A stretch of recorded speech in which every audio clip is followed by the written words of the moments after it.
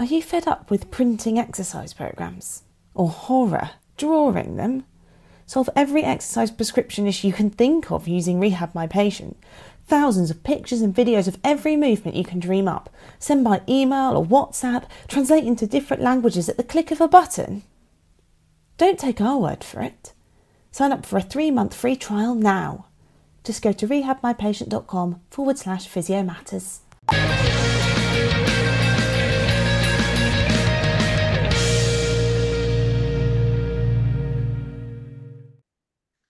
Phillipa Butler, welcome to Chewing It Over. Why should we be bothered about the menopause?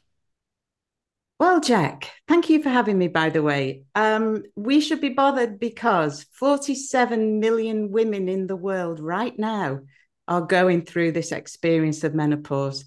And that is something that we really cannot ignore. And women's health is something that is so neglected, really. Historically, it has been neglected in the research. And, not on my watch. That's what I say. So this is stopping right now. Good. No, I like that. And I inadvertently stumbled into a pun, didn't I? Just before we went live, I said it's You quite the did. hot topic, and you said, yeah, good pun. I was I don't know if it was first made aware, but I was certainly it brought to my attention in more recent years. People like Gonya Donnelly, Emma Brockwell, Elaine Miller were really helping me as an MSK clinician to realize that we needed to step up. They were willing to say that. They were just said, look, you need to, we need to be better on this. You need to factor these things in better. We're seeing stuff Mm. as second opinions that should have been picked up within routine tendinopathy care. And it really did make me stand up and listen. And I've done what I can to understand it more and more. But because it's a really emergent area of understanding, it sometimes feels difficult to, if, as a non-specialist, to keep up. So what do you feel are the things that we now understand better about the menopause and how it should be considered more acutely by MSK clinicians, especially? Mm. Well, just to say, I am an MSK clinician. That is my sphere of expertise. And for many years, as I was practicing, this was not on my radar. And I'm sorry about that now. And I really am making amends with the work that I'm doing now because I had a horrific experience of menopause. And so that was what prompted my research and my interest, my own experiences of menopause, and how could I optimize my experience of life? And so that sort of set off this cascade of events. And but for musculoskeletal therapists, it might not be at the top of your list of priorities to consider. But interestingly, I was listening to one of your podcasts yesterday with the gent who was talking all about tendinopathy, and he mentioned all these potential risk factors that contribute towards the development of tendinopathy. And menopause was mentioned, and then we moved on. And, Yeah, and this is the thing, yeah. menopause. Okay, so remember menopause, but what And is that? then, What's that all sure. about? And what are Yeah. the ramifications? And what we know is it's a systemic condition that we're dealing with that has ramifications for the brain, the heart, the blood vessels, the gastrointestinal system, the urinogenital system, and the musculoskeletal system. And so you can't separate this. What you've got in front of you in the clinic is a person. It's not a body part, is it? And I I know see. I'm preaching to the convicted here, but this is the thing. We zoom in, but let's zoom out and look at this whole person that's sitting in front of us. If they're a woman, and even don't even necessarily think of a certain age, because premature menopause happens, surgical menopause happens, Yeah. um, and actually it starts a lot sooner than we realize. From the age of about 40 onwards, women are dealing with fluctuating hormonal levels that can have an impact on the musculoskeletal tissues. So you don't think of this as a condition of older age. Now, we're therapists. Okay, we're all therapists here, but we've got women in our lives, whether they're our mothers, our aunts, our sisters, or our patients. And so for me, it really is about women in the broadest sense, whether they're on our table or in our friendship circles. Mhm. And I think one of the things that's challenging, I suppose, when we're considering such factors is that we as we become more considerate to these things being relevant, and your spidey senses start going off mid-subjective assessment or early doors in a Yeah, subjective assessment, yeah, you'd be hopefully not so prejudiced as to then done so from understanding a date of birth or at the looks of someone, but you want to be yeah, factoring certain things in. And then when you do, you then don't want to rush to then think that everything therefore is resultant in that, because then it can almost feel like everything's been put in that bucket. And I had a lot of sympathy if you think about when we first started to learn about some of the factors affecting tendinopathy. We learned a bit about the fact that someone was smoking or whatever. If they were smoking, and then to even mention that you could see the eyes roll into the back of their heads, thinking it's just another. I've got a tennis elbow, and now they're blaming smoking. Everything's blamed on smoking, and I yeah, fear that if we're not precise and we don't learn those lessons, then we want to make sure we don't just lump everything into this bucket of, oh, it's menopausal, as if therefore we can't do anything about it, which of course isn't what we're suggesting. But no. how do you think we might skillfully navigate those sorts of things where we don't want to over imply or sort of infer that we therefore only a systemic change would be required and that the treatment isn't available to them for the actual condition as well? Yeah, well, I mean, the treatment is always going to be necessary and appropriate, but to deliver the treatment in the context of this person in front of us is what we're talking about. And so this person may be sitting there in a complete daze, not knowing what's happening in the bodies. And we do them a service by helping them to understand the context of their health situation. So this idea that we zoom out and look at the whole person, their hormonal history, have they had trouble with endometriosis or postpartum depression, and to really get a flavor of this person's hormonal pathway, if you like, and to know for them to understand that we are not labeling them as anything in particular, and that what we're saying is that if we can understand better what's happening in your body, then we can deliver the treatments that are most appropriate for you. Not only that, we could help to signpost you to the services that you require in order for whatever it is that we're going to be doing to work as well as it possibly can.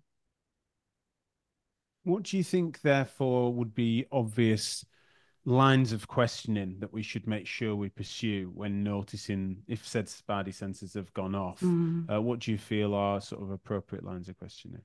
Well, I suppose it is difficult because we're all individual and it is different for every woman. But hot flashes or hot flushes, as we call them in this country, is definitely a symptom that a lot of women will experience. I think where it's important for us to make the distinction is that there are symptoms that they can experience that they didn't realize were associated with hormones.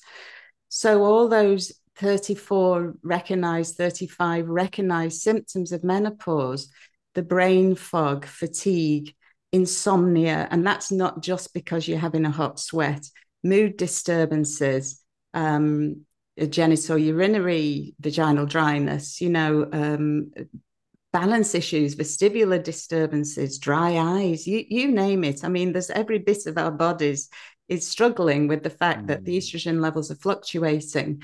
And so it's important for us to have that level of understanding and then to know that this hormonal shift that is occurring is generating probably more than one musculoskeletal symptom, but that we often, we go to the doctor, we can only tell them about one thing at once.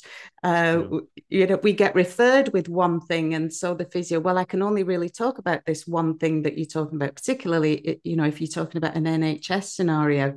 And if there's anything else, it's not that we would neglect that, it's just that it wouldn't be the first thing that we're exploring with that client. So, but to be aware that it's important for us to just look at this whole person in front of us. Carpal tunnel, that's something that people could be experiencing, joint aches and pains. And so if it's widespread as opposed to an individual joint. And also the fact that there's no history of injury is always going to point you to something a little bit more curious, isn't it? So, and I suppose as well, it's when they're not recovering more routinely from an innocuous injury or something that you'd expect to have resolved is another one, isn't it? Where, so insidious onset, sometimes the obvious flag, but then there's also then, I thought you'd have been kicking on better than you did, or they're developing a tendinopathy around a sprain or something like that, where it's just when you've got these hormonal, when the hormonal fluctuation, as we're describing it, do you? I don't need to necessarily. If you feel free to give it if you want to, like your hot take on the on HRT, but it's just that. What do you feel is our responsibility for signposting for that medical conversation alongside our therapy? So it doesn't need to be either or. It doesn't mean that we then back all the way off and just signpost, but it's just, and I've had varying different people, including on the podcast, that have got a different sort of threshold of which they would then, promote that conversation alongside therapy. What's your take? Well, my own personal view on this is that estrogen is too important for us to be without it. And so that's, the bottom line for me. That's my choice. And that is my opinion. Now, the question really comes at what stage is this something that we start to consider as an intervention?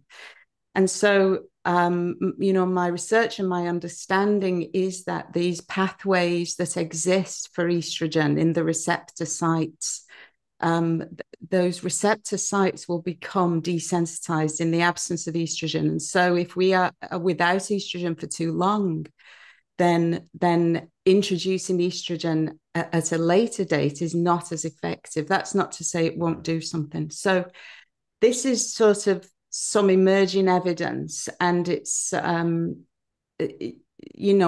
have to know that estrogen is something that women's bodies are designed to have.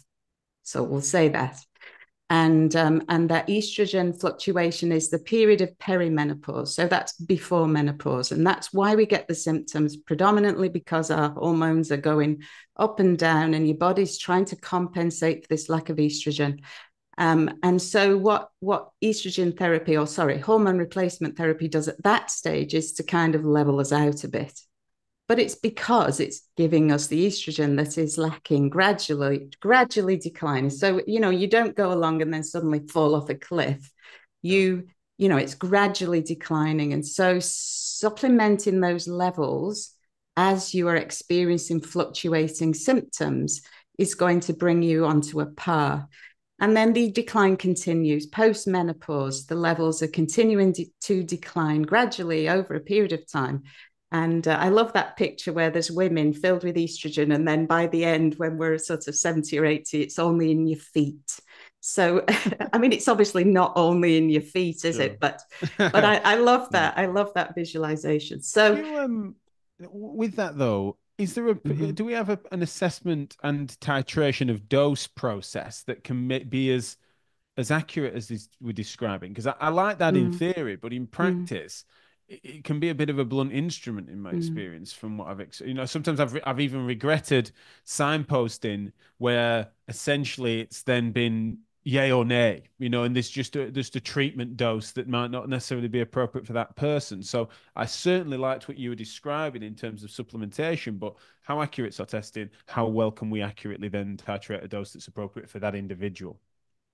Yes, well, it's a really good question. And currently testing in perimenopause when your hormones are fluctuating is not what the NICE guidance supports. So that isn't going to happen while your hormones are fluctuating. If you wanted to have that test, you would have to pay for it. And I know that there is a day in the month when it's an optimal time. And that, if I wasn't postmenopausal, I might be able to remember what day that was. So if you tested on a certain day in the month, you'd get the best reading possible. But, the more I listen and consume this longevity medicine that I consume online all the time, getting your levels before you start to suffer symptoms. So, what is your baseline? You're not going to find that out when you're fluctuating. So that's it. That would be the ideal, wouldn't it? But that's not happening. So if we think of it as a blunt instrument, we're more likely to feel that way. But if we think that the best way to diagnose menopause is from the symptoms that we suffer, and the best way to know whether HRT is working is whether or not it is addressing those symptoms, then we can feel a bit more confident in that approach. Yeah. And I think we can be guilty of perpetuating the idea that this is not right, the way in which this is being approached. Yes. Mm-hmm. So, but the evidence is that the best way to approach it is through symptom management. Now, once a woman is stabilized, then we can start to think about testing. And I say I'm not a doctor. I can't be doing that.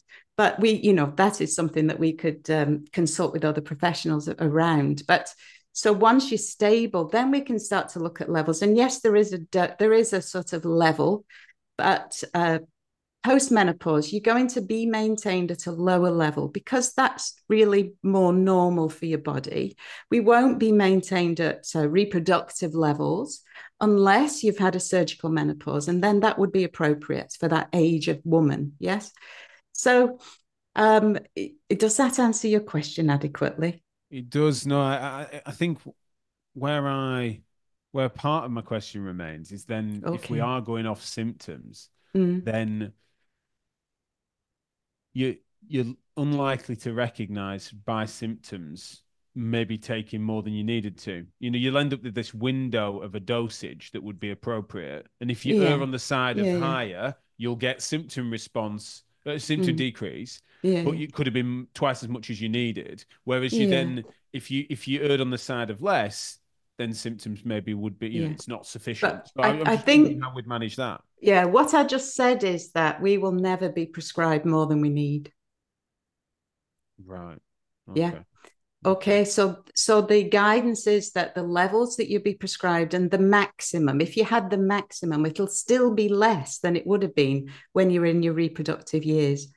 Sure. So there is no overdosing on estrogen unless you take that pump and spread it all over your body of your own accord. And then we can't be held responsible for that, can we? No, I get it. Yeah, no, you're right. The prescribed dose wouldn't be in excess of anything. Yes. No. Okay, that makes sense. Yeah, and they'll always start with the lower dose and work up as required. So, I wouldn't be concerned about getting too much. Gotcha. And so when we're then factoring those sorts of things in a musculoskeletal service, and is there, as well as the sort of detection, diagnosis, understanding and factoring in menopausal factors into that assessment process, once we get into then the management of a musculoskeletal condition, are there hard and fast rules as to what we need to apply? Do we need to go steadier? Do we need to go lighter? Do we actually want to go heavier but adjust the dosage down in terms of repetitions? There's lots of evidence out there at the moment that's mixing around. What would you suggest would be sort of rules of thumb, although of course we would tailor it? Well, absolutely. I think what has been perpetuated up to this point is doing less to feel less pain. And so that approach isn't working. So for me, it is about challenging the tissues, because if we don't challenge the tissues, they're not going to change. Yeah. But in that measured way. So for people, and so it's the person in front of you then, isn't it? Is this an athlete, or is it somebody who played netball at school and hasn't done anything for 40 years and sat at a desk all day? So what are we dealing with? But ultimately, the work that I do, I strive for people who have, I pride myself on the fact that I can work with anybody, and people who have never done anything, we can gradually get them there, to a place where they are working with resistance or against resistance, whichever way you want to put it. And that they are working on all those metrics that we know are so important. So strength, power, balance, coordination skills, movement, processing skills. As I heard you say yesterday, cortically rich experience of movement that we can tailor to the person in front of us. And, we know a few different things from science. One is people will get more benefit from doing things that they enjoy. And so we can work with whatever it is that they're keen on doing, whether it's a new thing or an old thing that they want to revive. And I've worked with so many people who've never exercised before and come to this place where I met a lady on Saturday evening. I hadn't seen her since before COVID, and she'd come to my Pilates classes and she said, "Oh gosh, I absolutely loved Pilates." And I'm thinking, that's amazing. This person who had really no exercise history and in a middle life came to movement and absolutely loved it. Now, COVID came along and got in the way of that. But anyway, this, I happened upon her, and now we're going to get back in the saddle with the thing that she loves. Well, that's so often the case, isn't it? You've got to get re-engaged, get them back fired up. Yes. Well, exactly. So the fact is, there's no one thing. Social media would love us to believe that we had to do high intensity interval training. Social media would say, no, forget that. All you need to do is lift this weight 4 times and you'll be fine. Well, you know what? None of this is true. None of it. We need a holistic approach to movement practices, and that includes cardiovascular output. We know that has anti-inflammatory effects. Exactly, yeah. Well, one of the things that you've mentioned there is that the approach for too long has been then almost just a kid gloves approach. It's been just wind it all the way back, and so it ends up being like really low dose, really easy stretching programs, yoga, Pilates, which of course have their role, but if they are in isolation, then it's something that unfortunately it's a bit like my good friend Jim will be ranting at this if I don't mention it, but in rheumatology services, it was just everyone got hydrotherapy because, God forbid, we might load them up. And it was just that the evidence never supported that. It was just, inflammation. And so then we erred on the side of not. And so it's almost like the first response to understanding these things a bit better, which is a compassionate response, is kid gloves, rather than thinking, actually, no, we need to still challenge tissues to change them. We still need to sort of stimulate an anti-inflammatory response that would also be useful for hormonal profiles as well, is to actually get out of breath now and again. So the one golden rule is don't just do less for the sake of doing less. There's nothing kind about that. No. And I'm afraid you did say something that I'm going to pick up on here, which is easy things like Pilates and yoga. Okay. No, that's true. They can be pretty difficult. No, the thing is it is the default for the reason that oftentimes we don't want to hurt people in group classes. You take the lowest common denominator, you layer on levels of challenge, but invariably everybody tries it, whatever it might be. But these are disciplines that I so often hear dismissed as not difficult enough. I've got a Pilates reformer in that conservatory. I'm in my house. This is my home clinic here. Right. Yeah. So in my conservatory, I have a Pilates reformer machine. Now, I mean, it doesn't get much harder than that, I have to tell you. So it's really the choices that we make with these movements. I use rubber bands like you're going out of fashion. We use hand weights. Now, we're not doing heavy, hard weights, but we are loading the tissues. We are using all those mechanical principles that we learn as physiotherapists, long lever, short lever, to make it as hard, single leg focus, so you can make this stuff difficult if you really want to, if you're really thinking about it. And yoga and Pilates are, for me, integral in movement and function preservation for the future. So you can be a runner, you can be a cyclist, you can be a triathlete. I've done these things. But if you want to carry on after 50 and into your 70s, which I do, I know that these movement approaches are integral in a body insurance policy, and that's what I call it. I like that. Anyway. That's great. No, that's a great line. I hope you didn't think I was being dismissive of said Not principles. At all. No, I think one of the things we can sometimes do as well is then interchangeably use low intensity with Yes, easy, and that's not right. sure. Whereas I suppose when I was thinking about HIIT training or say a cardio or going for a run, then it's at least a different approach. And we need to try and, I mean, there was a great piece in it. I'm sorry to plug an MSK Mag piece here. It's a Oh, bit no, cheesy, do. but Sue Julian's wrote a great piece about stretching in an MSK Mag recently, where she was explaining about the research is increasingly pointing towards that having real interesting vascular elements to it, whereby actually that facilitates cardiovascular growth and gain. So Well, yes, and I expose myself to that same sort of principle that, with yoga, really strong stretching does condition muscles. It doesn't just make you bendier, So Sure, yeah. and that's something that I remember as a team we were reading Sue's piece and in the editing suite and thinking, wow, this has really confronted us with against the bias and against the grain, and so you then end up sort of reintroducing it into practice and realizing that can really attenuate better results. So you regret having turned your back on certain things. So no, it's definitely interesting. One thing I really wanted to sort of pick up with you, if I could, is we've talked a lot about what MSK clinicians should be bearing in mind and what they might consider both in terms of assessment and treatment and management. But I've been thinking increasingly, because I spoke to Jennifer James, who's appearing on a Physio Matters special soon, and it's not been published yet. But in that conversation, I ended up in a situation where I was talking about obesity with her, and we said about the fact that there are factors affecting musculoskeletal conditions that we need to consider when considering obesity. But there's also this idea of primary weight loss services. What is physiotherapy and MSK clinicians' role in that, and what could we do better? Is this another space in which, instead of just considering that coming to see you primarily for pain and injury and please factor this in, is there a space for us as sort of health coaches that happen to be physiotherapists by background, having primary services where people are struggling with the menopausal symptoms or keen to understand their body as it changes, and that's the primary reasons for them coming in?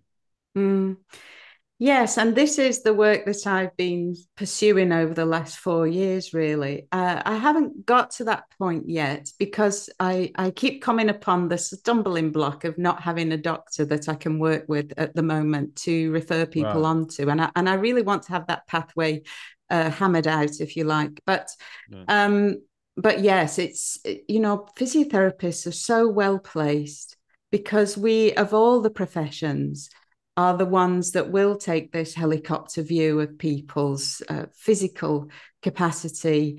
This, exercise is in with the bricks as physiotherapists.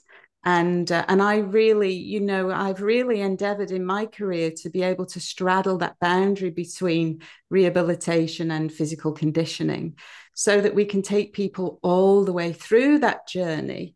And even if you just save yourself for the rehabilitation part and have some trusted source that you hand them on to, but running these Pilates group classes, yoga group classes, in and alongside the private individuals that I work with is a really helpful. It flows both ways. They come to the group classes. I'm not saying that I break them, but things happen, don't they? Life happens. I get it. Yeah. And so then I'm there and on hand and I can deal with those. And to be honest, that what I find is because they come to me so quickly, we get things back on track and they're back in the group sessions and firing on all cylinders. And then for people who are coming from nowhere with no movement experience, we work with individuals. I work with them as individuals, and then I'm very happy for them to take a bit more agency and come along to a group session, meet other people, offer that community of people. Primary menopause symptoms. I think what I would suggest is, and actually this is not my term at all, Vonda Wright is an American orthopedic surgeon, and she has coined the term the musculoskeletal syndrome of menopause. And this is something that I feel physiotherapists are very well placed to approach, because it is women with multiple joint aches and pains, tendinopathies, arthralgias, and then put that together with fatigue, put that together with mood disturbances where women are getting anxious and depressed and feeling like this is the start of the end, really. You know, for some women, that's how it feels. But the you know, these elements, the sarcopenia, the osteoporosis, if we can get ahead of this stuff and provide women with that information that and permission really to push the envelope and to understand that pain is not always about damage, and that the more we think about our pain, the worse it's going to feel, you know. And so to equip them with all these tools, and you mentioned health coaching, and it's really, you know, going down that avenue of supporting people to explore movement as medicine, to tackle what are, I mean, this is costing the health service a lot of money. Women falling over and breaking a hip, you know, ultimately is costing the health service a lot of money and people a lot of pain and heartache. And so to arrest that functional decline that occurs, you know, that some people think is inevitable. And you know what? It isn't. This is the thing that I am selling. If you were buying by any chance, but you know what I mean.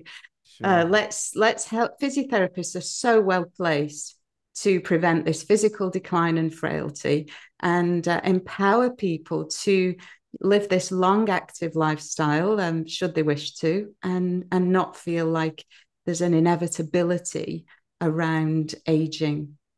That's right. It's that fatalism, isn't it? That when you can get people the penny to drop, that needn't be the case, and that they needn't just manage decline, and that they can kick on and they can feel like themselves again. They can feel younger again. That is such an exciting premise, and something that I think physiotherapy is a really well placed profession to do so. So no, right. I'm excited by that. Well, sure. You know, and the other thing is, and this is true, that, you know, from all the research that I've done, I thought it was true, and now I'm no more certain than I could be that it is true, that there is not one symptom of menopause that physical activity will not improve. So our thermoregulation is improved by exercise, sleep, stress management, you name it. There isn't a tissue, a structure, a cellular process that isn't somehow enhanced by movement and exercise. So, you know, with that, okay, HRT is an option. It's a choice. It's not for everyone. Not everyone chooses it. I do. I feel it's important. But, you know, if that's not possible, or it's not a choice, movement is the next best thing. You talked about nutrition. Of course, they go hand in hand. You know, they're bedfellows that live together, and so they should. But movement is medicine for menopause. That is, of that there is absolutely no doubt. No, for sure. And it's so therefore important for us to find an appropriate tailored dose to that individual for what might suit them, both in terms of type and intensity. Yes. Excuse me. So thank you so much for catching up with me today. Could you tell people where they might find out a little bit more about you and what you're active on in social media? Oh, well, I'm precision.co.uk online. And you know what? That's always the one question I fail to prepare for. So I'm Precision UK on Instagram. I'm on all the platforms because I really am keen to spread the message. I've got my Precision Moving Through Menopause podcast, and that's on Spotify and Apple Podcasts, and on YouTube. I've got my YouTube channel, Move with Phillipa, Precision UK. So Precision. Oh, and guess what?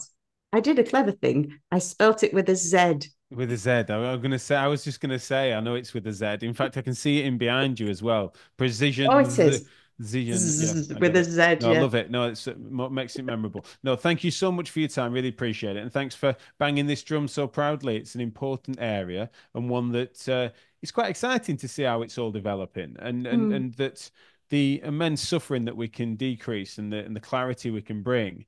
We are perfectly placed for helping with that, and it's such a positive area of practice at the moment. And thanks for your contributions to it. Oh, you're very welcome. Thank you so much for having me. No problem at all. Take care.